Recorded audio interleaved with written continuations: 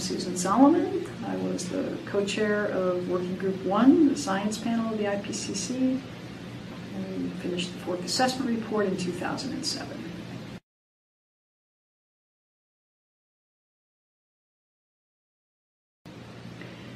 Well, at first I was a lead author on chapters on radiative forcing beginning in the 1994 report, and I participated in the second assessment, the third assessment, and then in the fourth assessment I served as the co-chair of the science panel, Working Group 1, and we completed the fourth assessment report in 2007.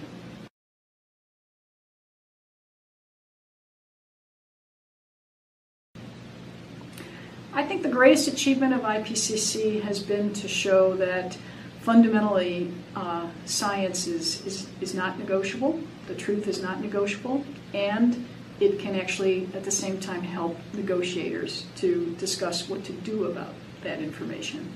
So I'm very pleased with the way that the interface between scientists and policymakers has led to a greatly improved understanding among the policy people of what we really can say about what we know and also what we don't know about the climate system.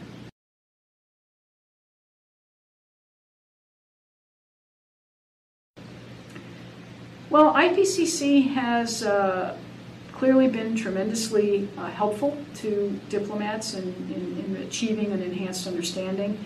I think the challenge will be how it will evolve as we move into an era when different countries are beginning to think about what more they might do.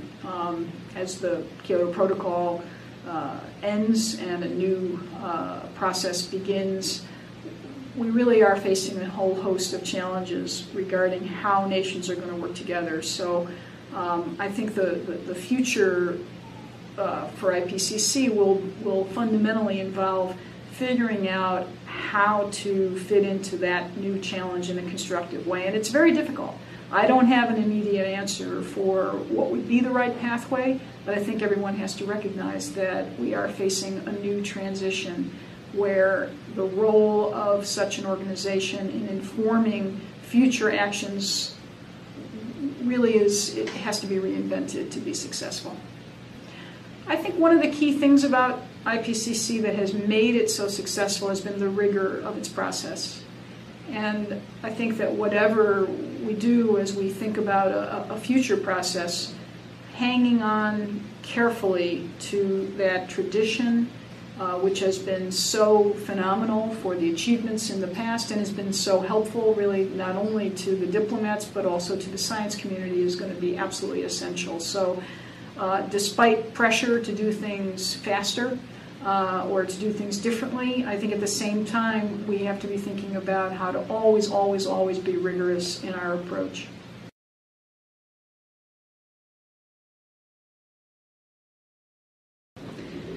You know, the most rewarding part of being involved in IPCC is actually the opportunity to work with other scientists from people all around the world, from developed countries, developing countries, speaking many different languages, and actually speaking the common language of science. I found that to be an incredibly inspiring and wonderful experience.